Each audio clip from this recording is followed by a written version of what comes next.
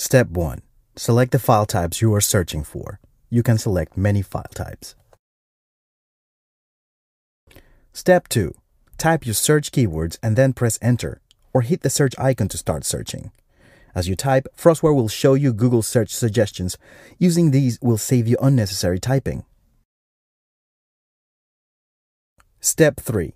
Choose and download your search result with a double click or the download button. The more seeds, the more likely your download will be faster. Some results might be fake. Make sure to check out the source page for comments from other users.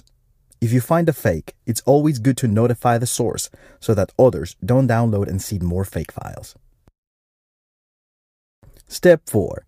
After your transfer finishes, you can double-click on it and you will be taken to the FrostWire library for you to consume the file or files you have just downloaded.